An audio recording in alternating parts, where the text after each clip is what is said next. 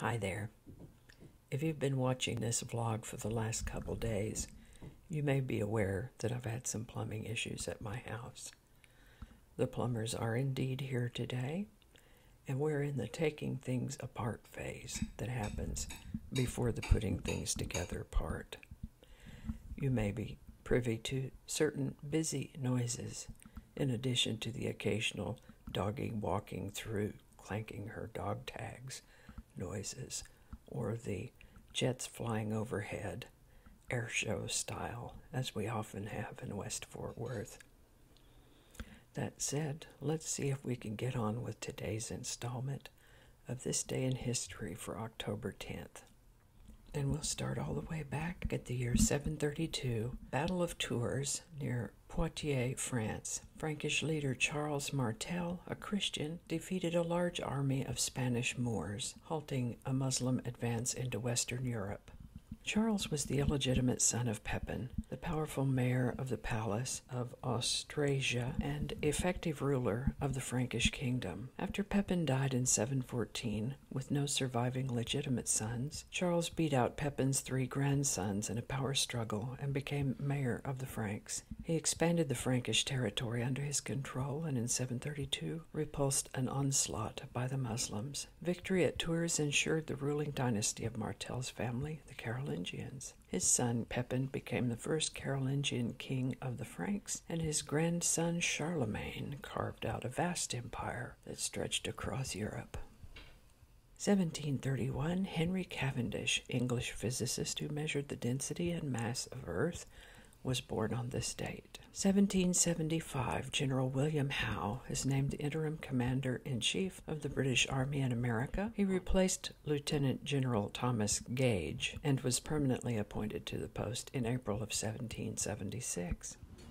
Ultimately, the story on General Howe is that he was the counterpart to George Washington. Basically, General Howe won a few and lost a few. Perhaps he made some less than stellar military decisions and asked to be relieved of his duties. The composer Giuseppe Verdi was born on this date in 1813. In 1845, the U.S. Naval Academy opens. The United States Naval Academy opened in Annapolis, Maryland, with 50 midshipmen students and 7 professors. Known as the Naval School until 1850, the curriculum included mathematics and navigation, gunnery and steam, chemistry, English, natural philosophy, and French. The Naval School officially became the U.S. Naval Academy in 1850, and a new curriculum went into effect, requiring midshipmen to study at the Academy for 4 years and to train aboard ships each summer, the basic format that remains at the Academy to this day.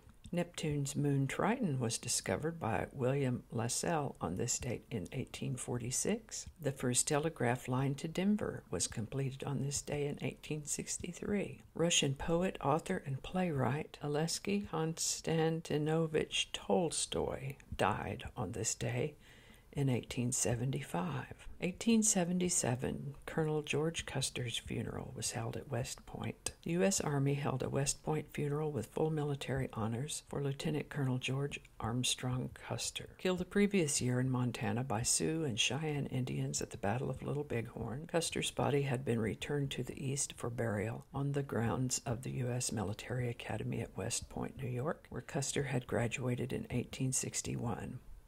At the bottom of his class. He was a good-looking fellow and was perhaps vain.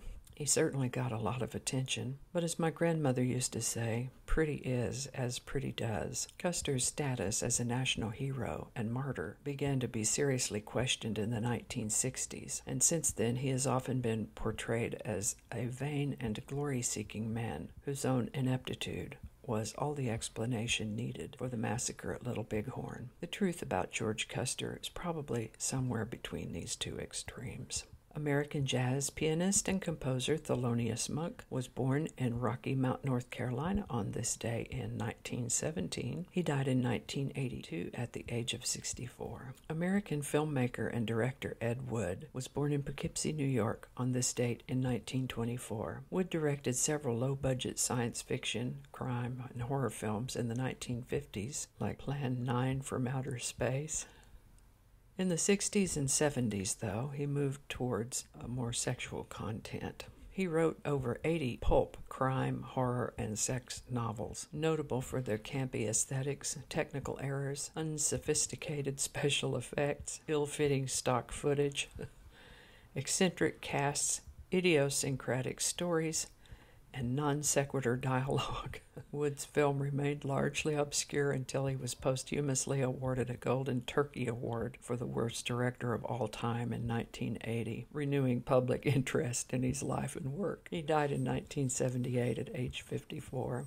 On this day in 1935, George Gershwin's opera Porgy and Bess premiered on Broadway. On this day in 1938, Germany, Great Britain, France, and Italy ceded the region of Czechoslovakia known as Sudetenland, according to the Munich Agreement, signed on September 29th. Sudetenland was home to more than 3 million ethnic Germans, and Hitler had threatened to take the area by force if the region was not given over. The Czech government initially refused, believing they could gather reinforcement, but the Allies were hesitant to escalate the situation with Germany, and reached an agreement without Czechoslovakia's consent. The so-called Munich Agreement was signed by Adolf Hitler, Neville Chamberlain, Benito Mussolini, and Edward Daladier. Though he promised that by signing the agreement he was pledging peace, and that he would not invade Czechoslovakia further, Hitler told his aides, "Gentlemen, this has been my first international conference, and I can assure you that it will be my last." 6 months later, he violated the agreement and destroyed the Czech state. He said, "It is my unshakable will that Czechoslovakia be wiped off the map."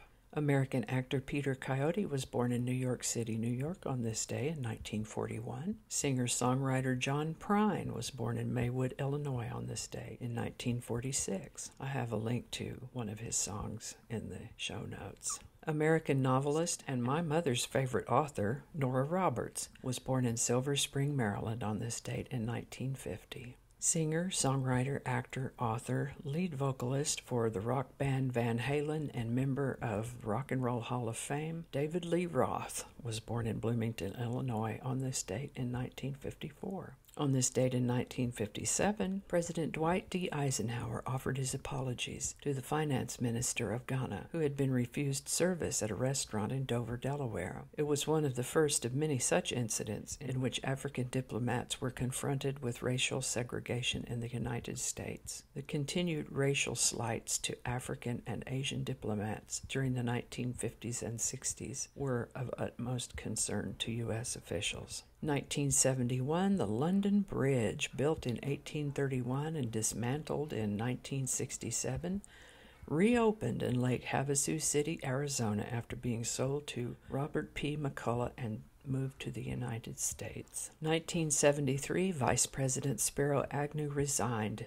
the vice presidency amid accusations of income tax evasion. President Richard Nixon named Gerald Ford as the new vice president. Agnew was later convicted and sentenced to 3 years probation and fined $10,000. 1974, stock car racing driver and team owner and 10-time winner of the most popular driver award in NASCAR Sprint Cup Series, Dale Earnhardt Jr. was born in Kannapolis, North Carolina on this date in 1974.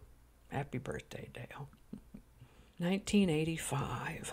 You might remember earlier this week when we talked about the hijacking of the cruise ship Achille Lauro by Palestinian terrorists. Well, on this day in history, the U.S. Navy pulled off a rescue of heroic proportions in this matter. The hijacking of the Italian cruise ship Achille Lauro reached a dramatic climax when U.S. Navy F-14 fighters intercepted an Egyptian airliner attempting to fly the Palestinian hijackers to freedom and forced the jet to land at a NATO base in Sigonella, Sicily. American and Italian troops surrounded the plane, and the terrorists were taken into Italian custody. Go team.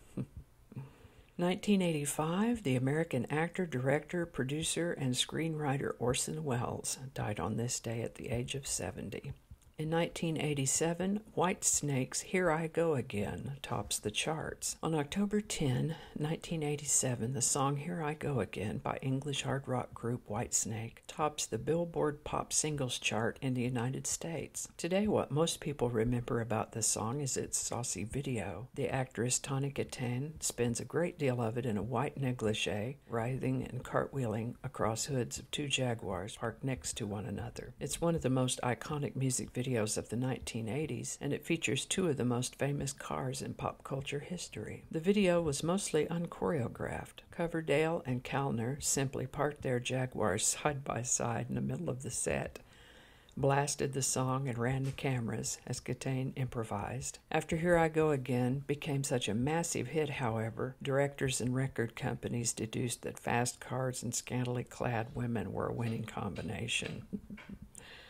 I guess I'm surprised it took them that long to figure it out, and they scrambled to include them in their videos wherever they could. 2004, the actor most famous for his role as Superman, Christopher Reeve, dies at age 52. He died from heart failure at a hospital near his home in Westchester County, New York, but he'd been paralyzed in a 1995 horse riding accident. He was a leading advocate for spinal cord research. And I think that's going to wrap it up for us today on this day in history for October 10th. Thanks for watching. As always, links to my research are included in the show notes, along with a physical address if you'd like to add to my coffee mug collection. Anyway, give it a like if you enjoyed this video. Consider subscribing if you haven't already, and feel free to share if you found this video interesting or informative.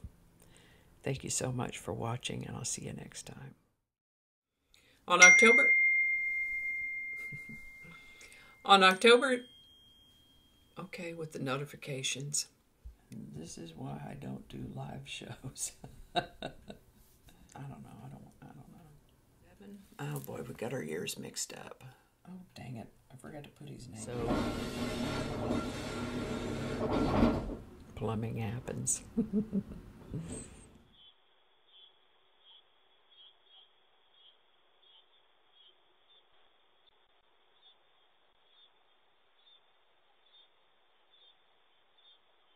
PA. Why do I always say it that way?